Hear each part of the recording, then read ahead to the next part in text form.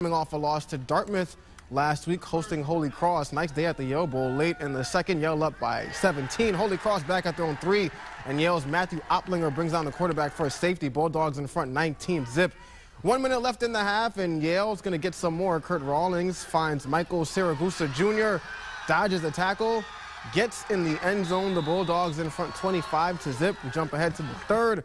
Zane Dudek, he's been tough to bring down all season. He finds some space, 22-yard run, his second touchdown of the game. Final score, Yale 32-zip, the Bulldogs back in the win column. It's easy for me when our line's opening up holes the way they are.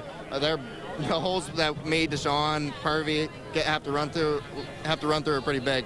So they make it easy on us, and our receivers are out there blocking their tails off, so they're making the job easy on us. Our players really, really began to focus on Holy Cross as soon as the game last week ended, and were able to execute. So I'm very proud of the effort and very proud of the improvement they made.